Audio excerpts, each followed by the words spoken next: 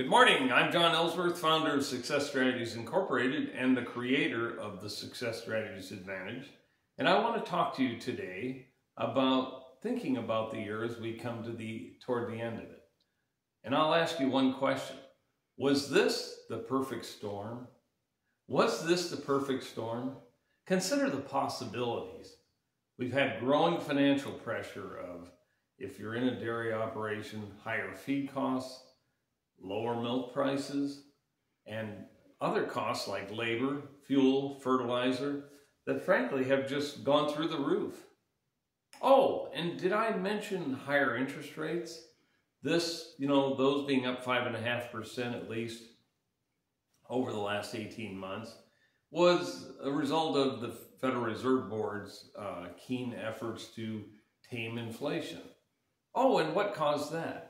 I think most of that was caused by unnecessary funding of dollars into the economy in an effort to turn things around. Sometimes patience is a better avenue, if you will. And I think probably we didn't need to release the last $10 trillion. But having said that, it happened. We're faced with these higher costs and inflation. So what to do? Well, there's several options as I see them. In fact, I think there's at least three. Number one, we could worry about it, but Mark Twain said that worrying is basically paying interest on a debt that you've never owed. And I think probably that makes good sense. So let's skip that option. How about option number two? We could complain about it. Oh, that really works well. Teddy Roosevelt said complaining about a problem without proposing a solution is called whining. And I end my quote with that. I think that's a great thought. So let's skip worrying. Let's skip the complaining. What else can we do? How about we take action? Number one, decide what we want. What variable will we tackle first? You can only do one thing at a time probably, so figure out what's the highest priority item that we can tackle first. Second, define your goal clearly.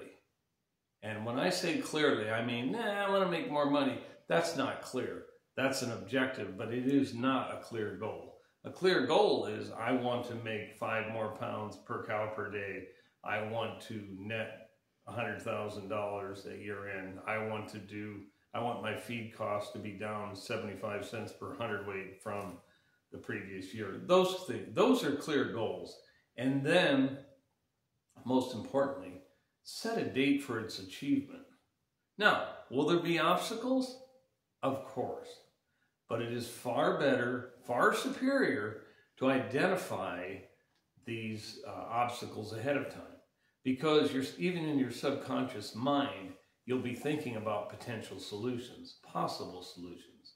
And next, you need to decide what steps we need to take. What's our first step? And bear in mind, there is never perfect information. There is no such scenario. We do not have perfect information. And so with that in mind, pick the best step, the best option that you can. And a couple clarification points on that. Number one, you need to know who will lead the project. This is crucial. Otherwise, everybody will think it's being done when in fact it probably isn't. So decide who will lead the project, who's going to help on it, and then what's the first action? And finally, move forward. Let me share with you a real client case. I have a client who has built a new freestall barn. It's almost completed. They needed more cows to fill that up because leaving it partially empty is like running an 8-cylinder engine on 5 cylinders. It just didn't make sense. But the bank that he's with was reluctant to fund the new cows. Even though the loan to value with the new cows presently and with the new cows being added was never over 60%, which is certainly within positive lending guidelines.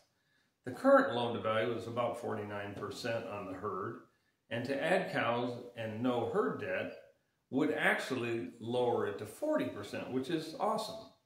So we needed to come up with a solution. The solution we came up with was this. We offered the bank collateral of a 20-acre real estate parcel to get the additional money. This was not an issue. It was not an issue for this client. They already had a little bit of debt against it, so we will pay that off also. But the solution was to offer this 20-acre real estate parcel. So what happened?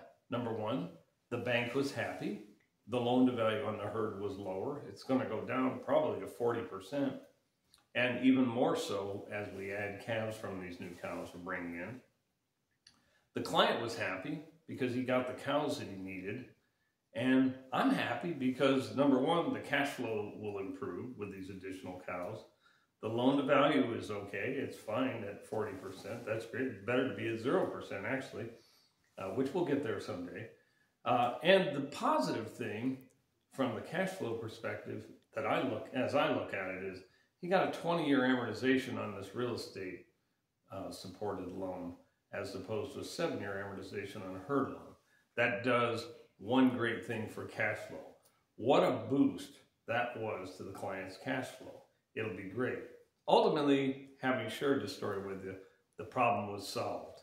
And the key was, even though we were in a perfect storm that appeared to have no solution, there was an answer.